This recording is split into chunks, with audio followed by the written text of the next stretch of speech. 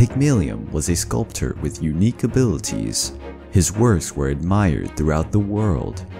The sculptor traveled to the island of Cyprus, as he would have access to a sort of marble with such a degree of quality that his works would appear as if they had been made from ivory. Pygmalion had a clinic eye, and he could only see flaws in every single woman, and because of that, he preferred celibacy.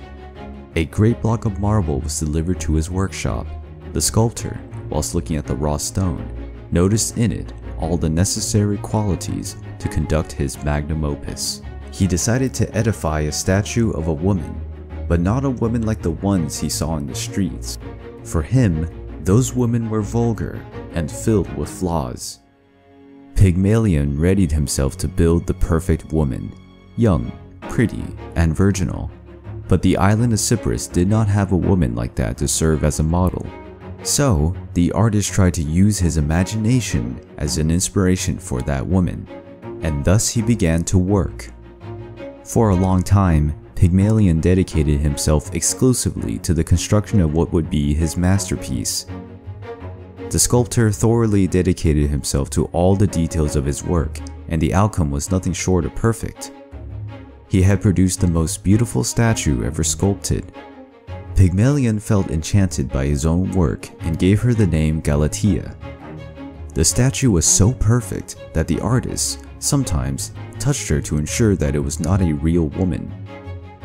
The sculptor was in love with his own work. He caressed its face and dressed it with the purest of silks. His love for the statue was so immense that he even put it in his bed to sleep alongside it. The day of the festivities to celebrate Aphrodite, the goddess of love, arrived. Pygmalion realized that he was obsessed with Galatea, his lover of marble ivory. Pygmalion walked to the temple to pay tribute to the goddess. After making an offering to the goddess, Pygmalion begged, "Goddess Aphrodite, I know that I did all that I could to avoid love, but not for once I had the intent to offend you. Now I am here, prostrate in front of your temple, subjugated to the power of love, and I beg you for a wife like my marble girl." The goddess Aphrodite felt moved by that plea from the infatuated artist. Pygmalion returned to his home to meet the statue of his beloved Galatea. The sculptor picked it from his arms and kissed it on the lips. In that moment, he felt the warmth of the softness of his lover's lips. Her body was no longer as rigid as a rock, and she gave in to the tightness of his arms. Aphrodite had transformed the marble statue into a real woman.